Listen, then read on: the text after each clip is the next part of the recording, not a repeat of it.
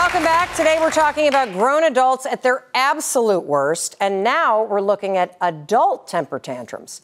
27-year-old Stephen has a temper tantrum almost every single day, and now his girlfriend Asia says he is one fight away from going to jail.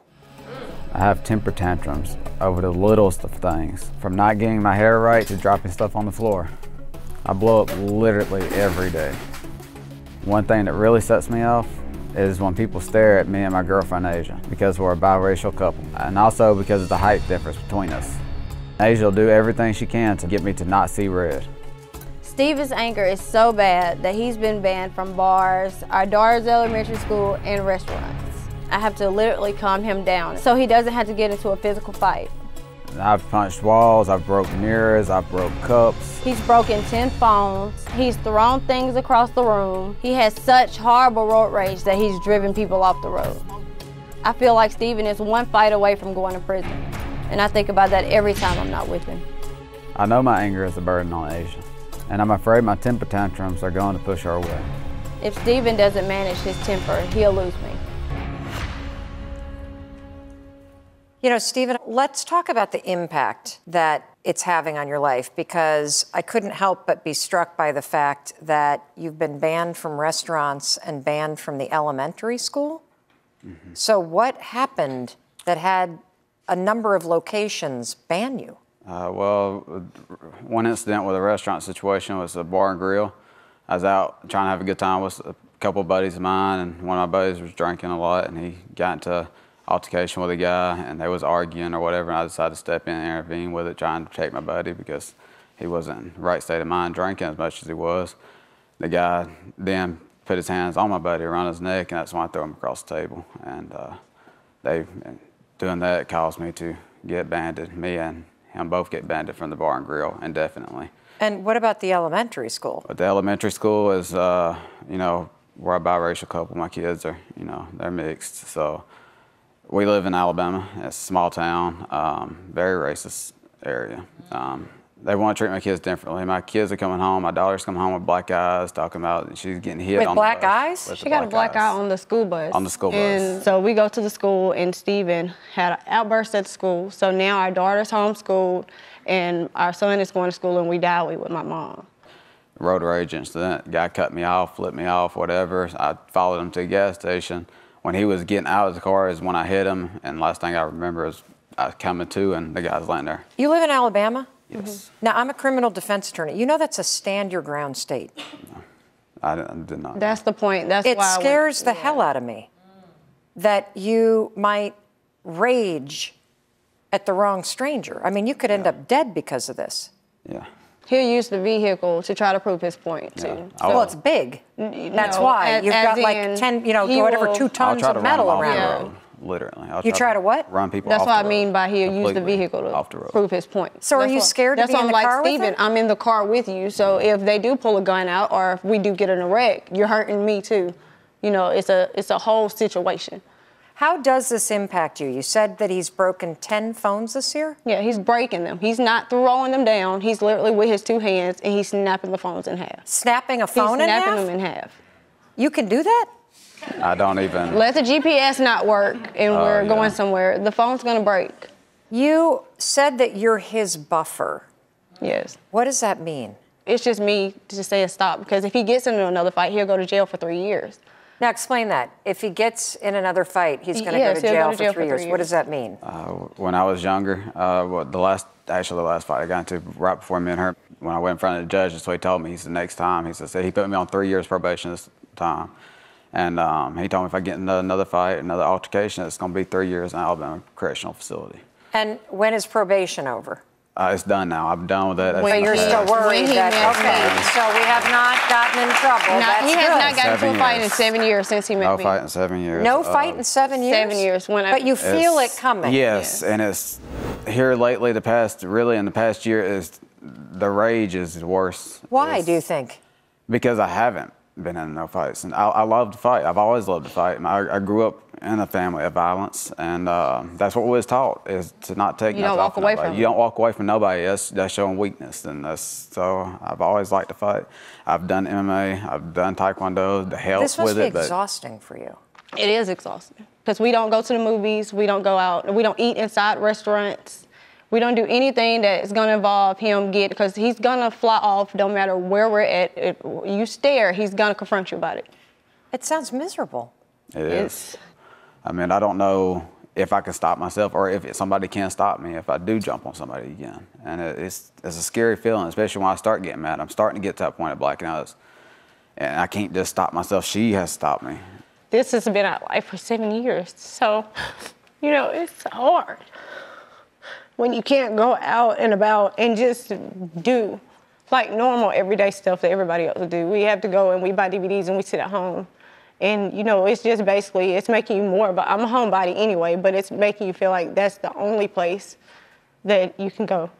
I understand that you have gotten help for this in the past. I have. I was in anger management for 3 years after the cancer because when I was 12, I found out I had cancer, chronic myelogenous leukemia. I had a 13% chance of living. And at that point, when So you are a fighter? Yes. Yeah. Yes.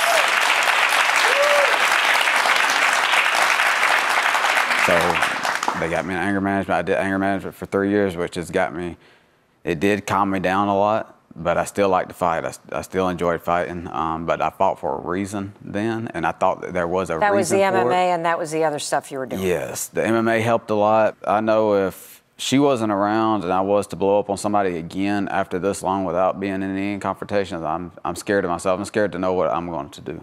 Well, that must be scary not to be able to is. trust yourself. It is. Well, we're going to dig into that when we come back.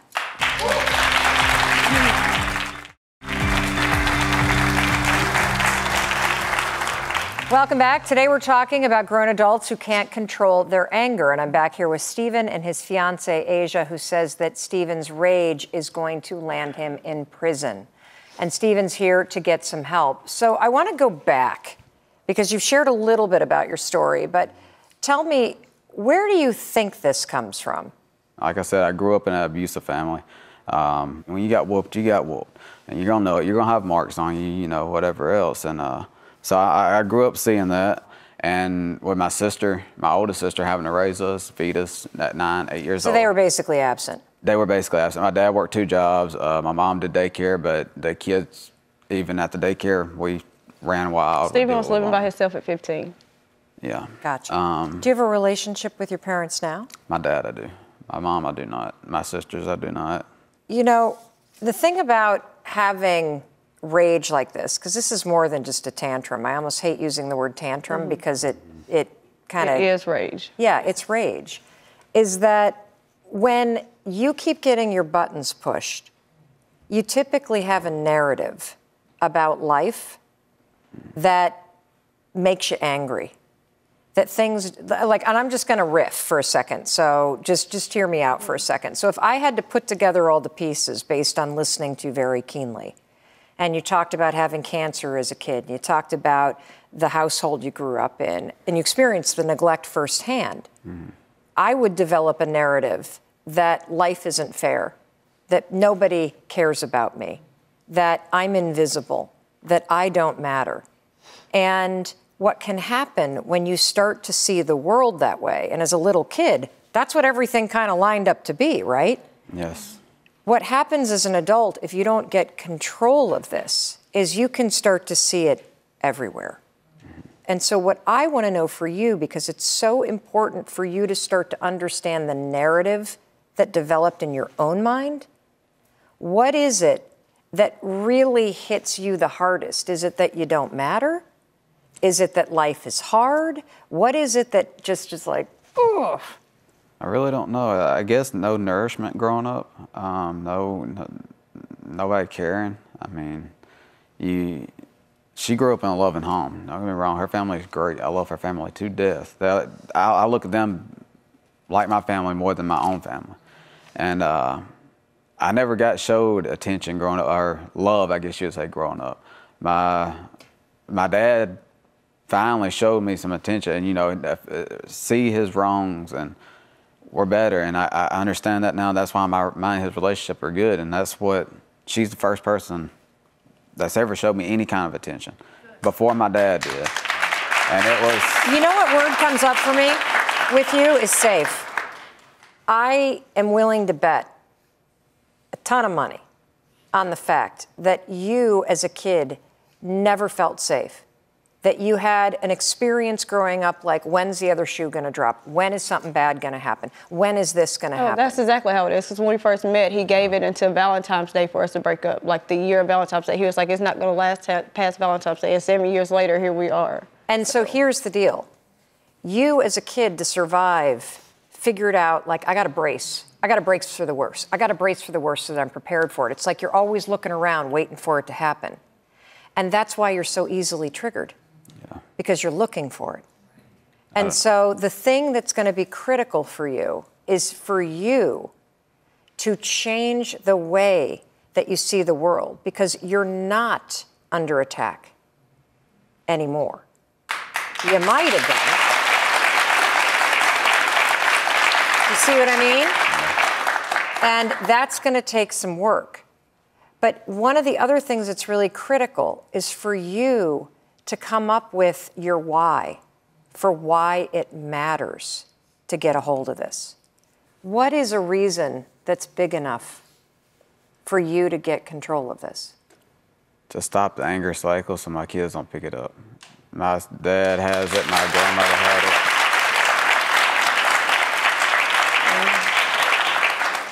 That's an amazing reason. Yeah.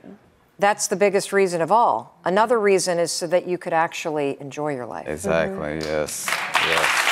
Like finally enjoy your life. We'll be right back.